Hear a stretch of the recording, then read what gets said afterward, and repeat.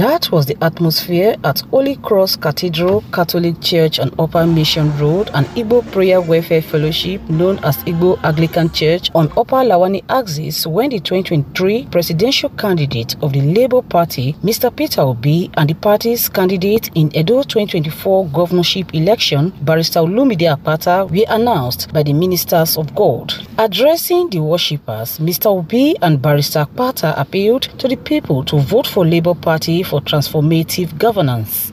Like in Benin now, we are praying that God grants peaceful, free, fair and credible election. We want to build a better society that is exemplary. We have the opportunity this week to turn the tide in our state. We have the opportunity this week to change the narrative, as His Excellency Peter Obi likes to say, to change the change. Because some people offered us change.